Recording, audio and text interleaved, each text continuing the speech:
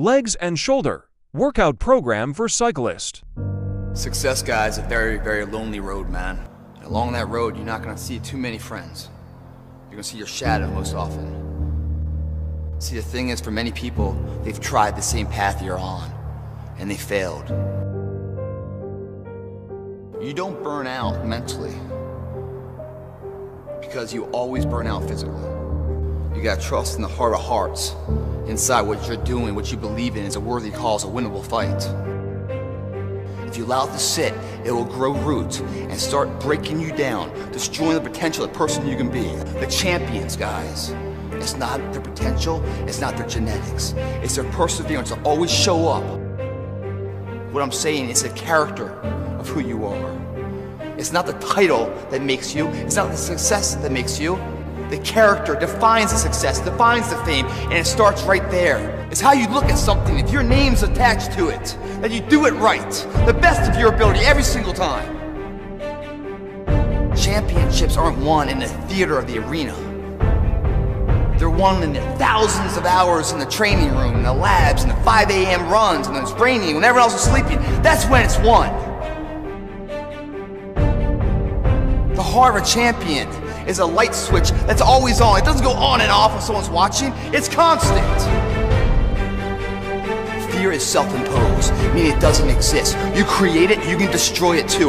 I love fear. The reason why, behind every fear is a person you want to be. You face your fears, you become the person you want to be. You run from your fears, you're not living. You're alive, but you're not taking it to freedom. If you face your fears, guys, fear is destroyed. It comes back in its confidence. What else am I capable of? What else am I holding my back from that I'm capable of more? What am I running from I don't need to? What else can I overcome? When you embark on this journey, you must know that it's going to go down before it comes up. But when it comes up, it's going to go so much higher than you've ever been. It begins right now with no one looking at it. The difference between a winner and a loser, just as the winner gets back up, it does it again, until it goes his way. Sacrificing today for tomorrow's betterment. Something in the near future, relative future, that gives value to today. We all fall down in life. The question is, who gets back up? You go after and you give it all you have. If you lose, at least you tried, man.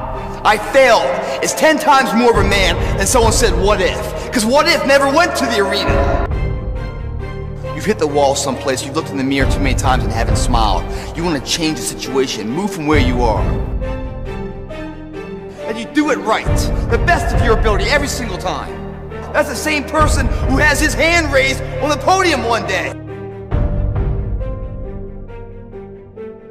Because it's hard, it's an uphill battle. It's a path less taken. That's what creates a champion.